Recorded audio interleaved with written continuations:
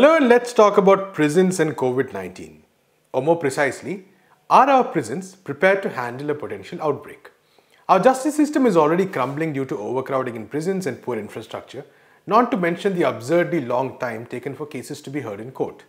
And this is not only the situation in India, but in many parts of the global south. A few states in India have taken steps on this matter, but much more remains to be done. We'll discuss this further, but first, here are some details on the issue.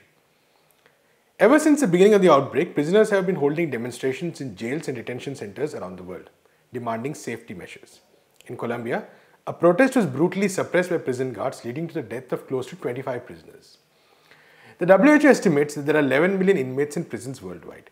There are another 20 million people directly or indirectly connected with prisons, either as employees or as relatives, friends, and lawyers of inmates.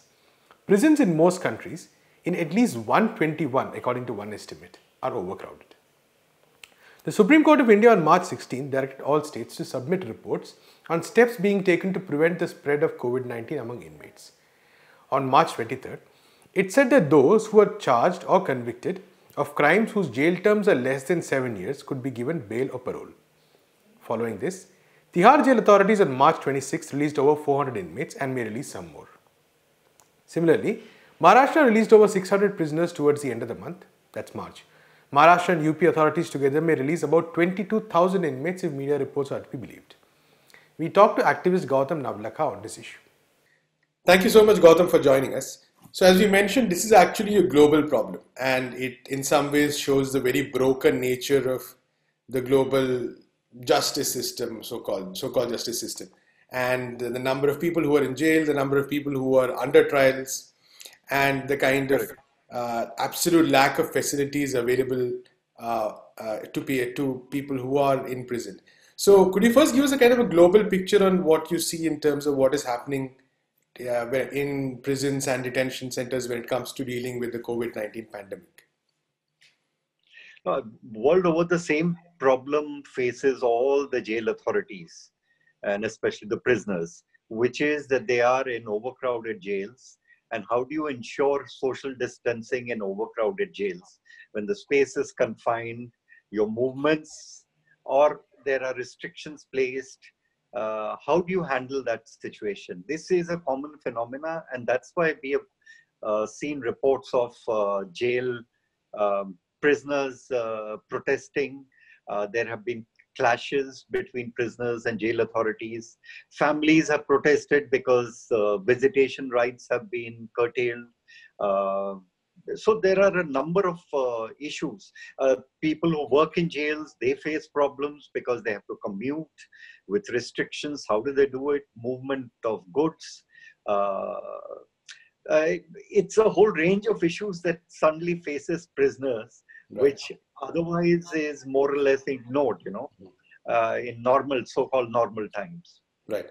And this becomes, I mean, in a country like India, it's pretty bad, because if you go by the latest prison statistics, which is brought out by the Ministry of Home Affairs and the department NCRB, the National Crime Reports Bureau, it shows very clearly the very high occupancy rates.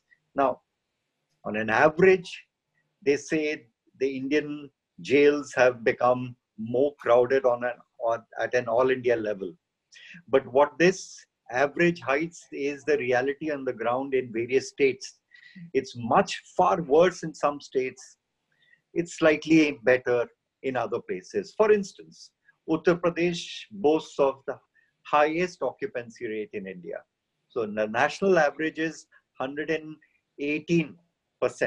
which means if the jail capacity is 100, it's 118 on an average across the jails in India. But in Uttar Pradesh, it is actually 180%. So it shows you the extent of it. And states after states, Maharashtra has 150% occupancy rate. Bihar is slightly better, but Madhya Pradesh is about Delhi, in fact, has pretty bad. It's 154%. 4% occupancy rate. Chhattisgarh has 153%. And remember, these are the places where Chhattisgarh or Jharkhand, which have very high percent occupancy rate, is the place where a lot of Adivasis, the tribal people, have been picked up under all kind of cooked up charges, Right. and they've been rotting inside the jail as under trials. That's another phenomena that we must keep in mind.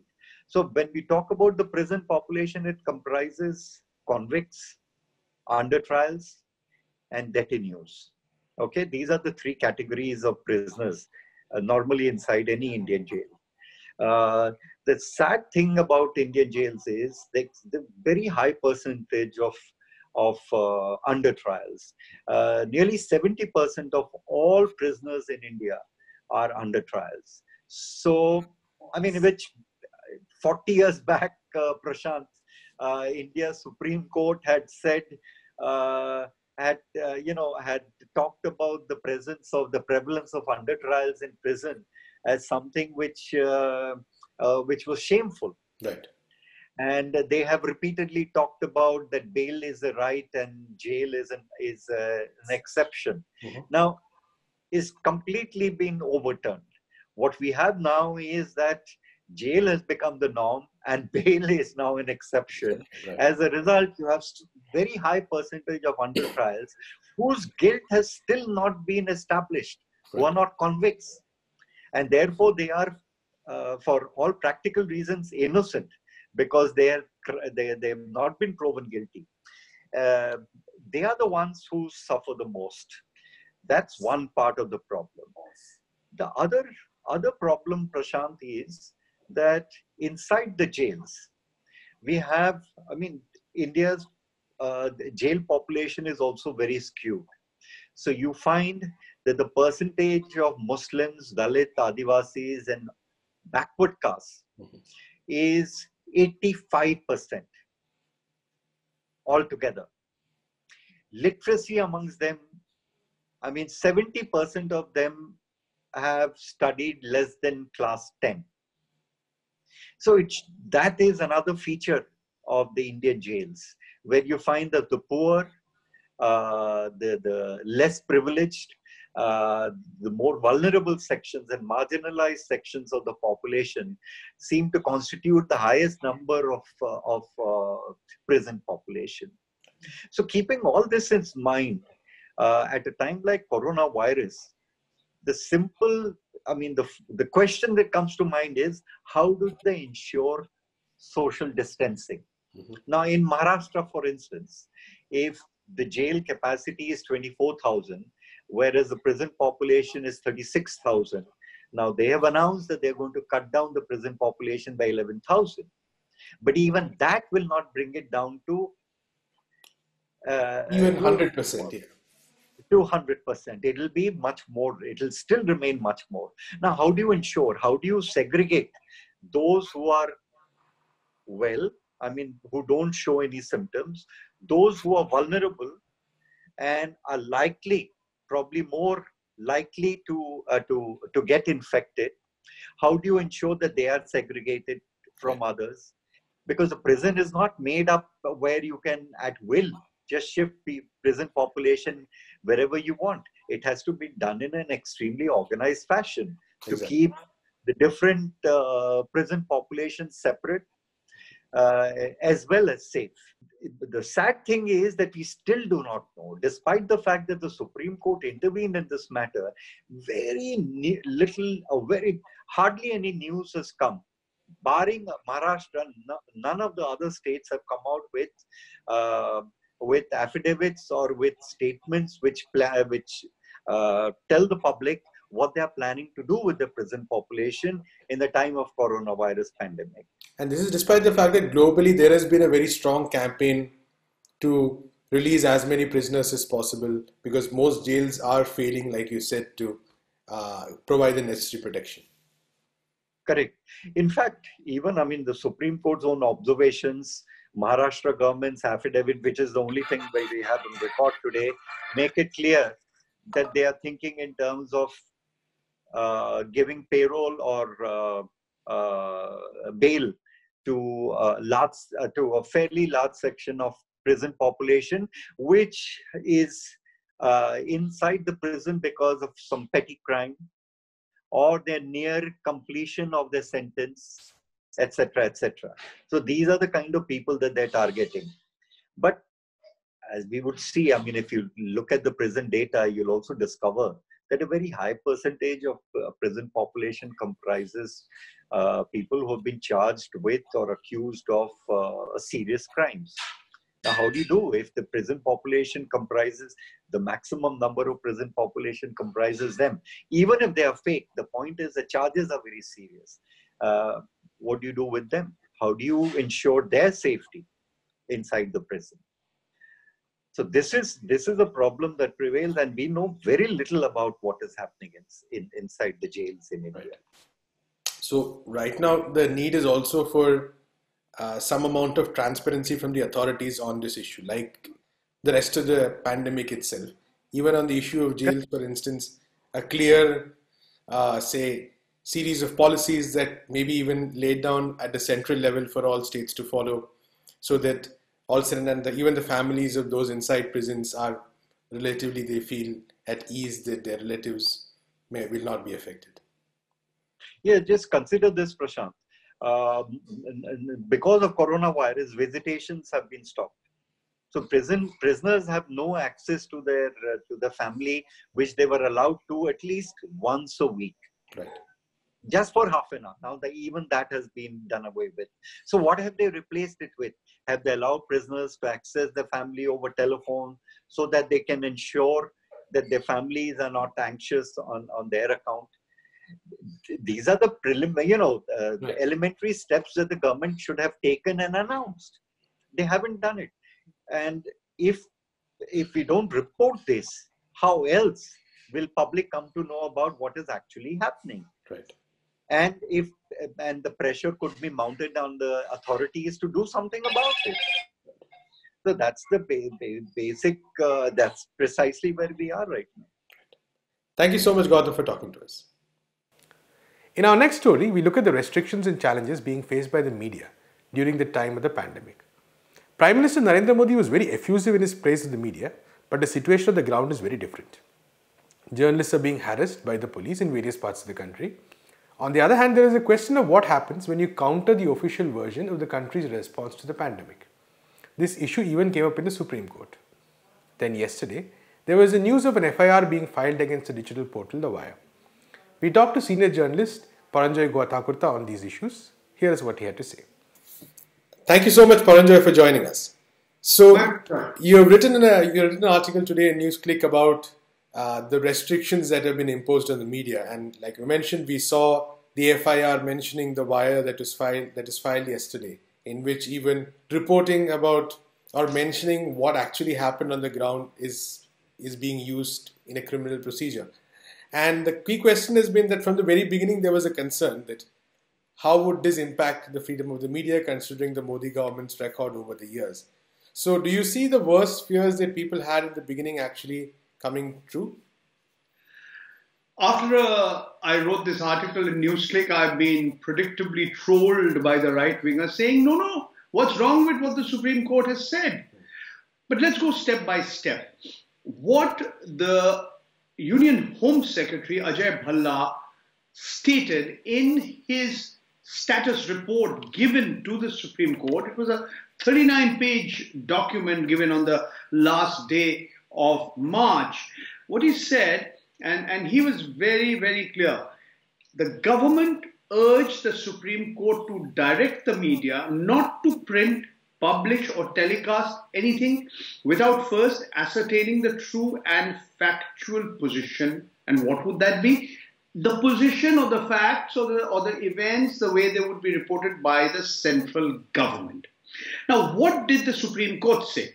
The Supreme Court on the same day, that is the 31st March, the bench of the Supreme Court headed by the Chief Justice of India, and it included Justice L. Nageshwara Rao, it said very, very clearly that, be careful, don't spread panic, it is not, we have to be very careful, and if you spread panic, such a person shall be punished with imprisonment which may extend to 1 year or with fine. And he also goes on to say that the migration of a large number of laborers working in the cities were triggered by panic created by fake news that the lockdown would continue for more than 3 months. Having said all this, what is important is that the Supreme Court said, you are free, the media is free to report and to include the version of the government. That is essentially the substance of what the Supreme Court said. That you have to be careful, but also include the government version. Having said all this, the question would be, what if the government doesn't respond to queries from the media? And this is a point that Barkha Dutt and many other people are saying. And the question is, yes, what if despite your best effort to get a view from the Supreme Court does not respond? You mean the government? Yes. Sorry, I beg your pardon. Despite your best effort to get information from the government, what happens is the government doesn't respond. So I think the issue is that the Supreme Court is not saying you can't report on what is happening, but include the government version. Now, in my opinion, you know, this is all really the text, the print of the judgment. But I think the real story is what is not being given there, what is in the subtext, what is beneath the surface. I mean, look what happened. I mean, the Prime Minister at one level praises the media and says you guys are doing selfless service, tireless efforts. He goes to the nitty-gritty and he tells, you know, you should be careful while you're reporting. Tells the TV guys, have a boom mic, make sure you're 1 meter away from the people you're reporting. Even as he says all this, the cops in Delhi, they abuse and beat up Naveen Kumar, a reporter with Aaj Tak, the Hindi channel in Hyderabad.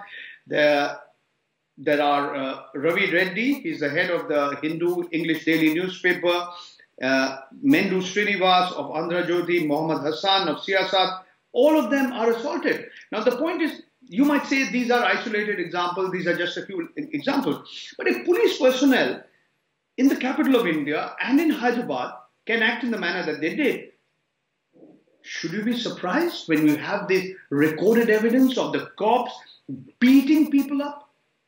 And you know, I mean, and almost invariably they're the poor, they're the underprivileged. So what I'm arguing is that the government, you know, we are living in a post-truth world. Mr. Modi says something to the heads of media organizations, the owners of media organizations, and he says, you must help us, you must be part of the government, almost as if you're a part of the government. And almost everybody who was there on that occasion seems to have, you know, sort of gone along with what the government has said. Now, a very detailed report on the subject has been done by Sagar in Caravan with inputs from Mehak Mahajan.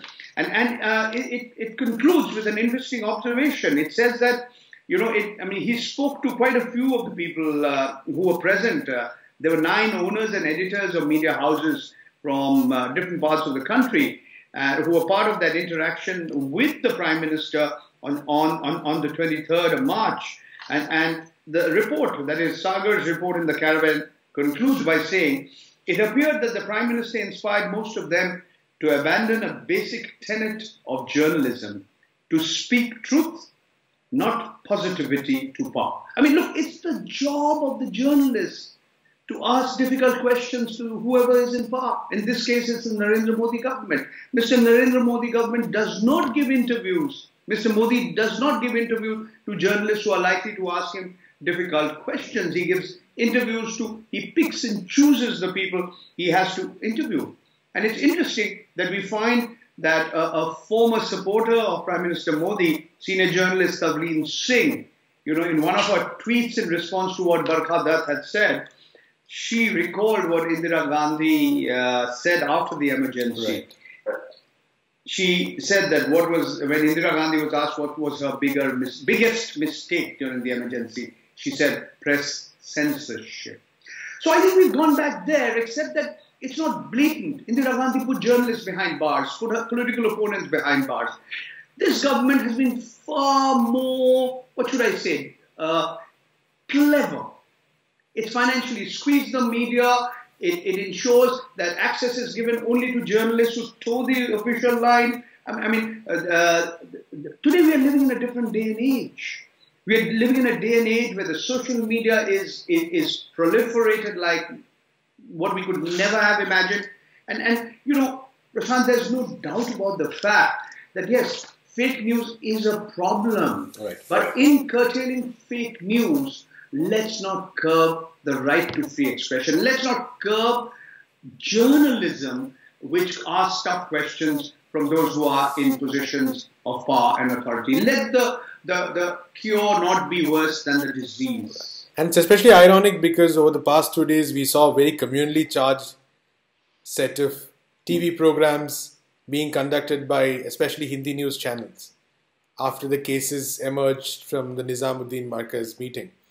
And there was no, pushback from the government on any of that, despite a very provocative and communally charged language being used there. But all the pushback seems to be on any criticism that the government is receiving. You are absolutely correct, you know, and what has happened is not just this. It's not just the attempt to play up all that happened in the episode concerning the Tablighi Jamaat in Nizamuddin.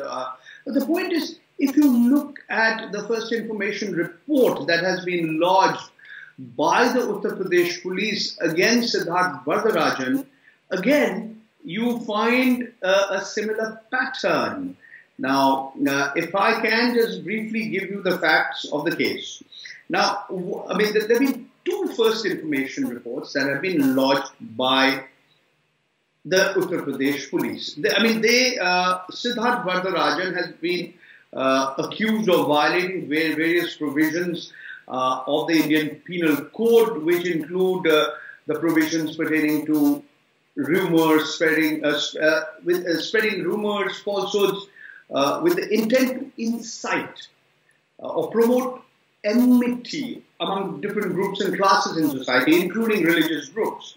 And there is a particular provision even of the Information Technology Act, Section 66D of the Information Technology Act, which is about cheating by impersonation. Now let's go and see what the first information report alleged.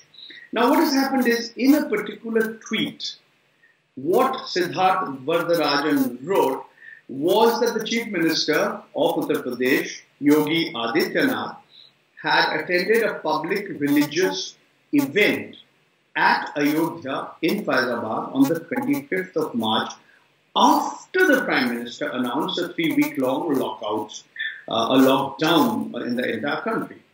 Now, one mistake that he made, but there was a line in the article that appeared in The Wire, which attributed a particular statement to the Chief Minister Yogi Adityanath, whereas that statement had actually been made by Acharya Paramhans, who was the head of the official Ayodhya Temple Trust. What is it? He said that Lord Ram would protect his devotees from the coronavirus. Now what happened is Mr. Varadarajan and The Wire published a clarification and said no, and said that no, that this was falsely or wrongly attributed. This statement was wrongly attributed to Yogi Adityanath, whereas it was actually made by Acharya Paramhans. But the media advisor to the Chief Minister of Uttar Pradesh really got after Siddharth Varadarajan, Mrityunjay Kumar, that's his name. He says that despite warnings, he did not delete his lies or seek an apology. And he even targeted him and saying, now you'll have to seek donations to fight this case. And Siddharth Varadarajan and The Wire, they put out a statement saying this has been really a politically motivated politically motivated action, and it really impinges on the right to free expression. And according to the Wire, the Uttar Pradesh police has, made it its job to go after those who are critical of the Prime Minister. Now, this is one more instance of how rules and laws can be used and misused, interpreted and misinterpreted by those who don't like criticism, those who are intolerant towards criticism. I mean, Indira Gandhi was high-handed. She put her critics and journalists behind bars. I mean, only a few publications had the courage to oppose it. The Indian Express published a blank space on the editorial page. The Statesman, Himmat were among the publications that also opposed the emergency. And after the emergency, after Indira Gandhi lost the elections in March 1977, and Morarji Desai became the Prime Minister of India, in his government there was L.K. Advani, Lalkrishan Advani, and he was once asked, why did so many editors so meekly, sort of agree to everything that Indira Gandhi said? And he famously remarked, when they were asked to bend, they crawled. When they were asked to bend, they crawled. Today, Mr. Modi doesn't have to worry because he's not even been asking them to bend. They're already crawling, much of the media. Thank you so much, Paranjoy, for talking to us. Thank you. That's all we have in this episode of Let's Talk. We'll be back tomorrow with the major news developments of the day. Until then, keep watching NewsClick.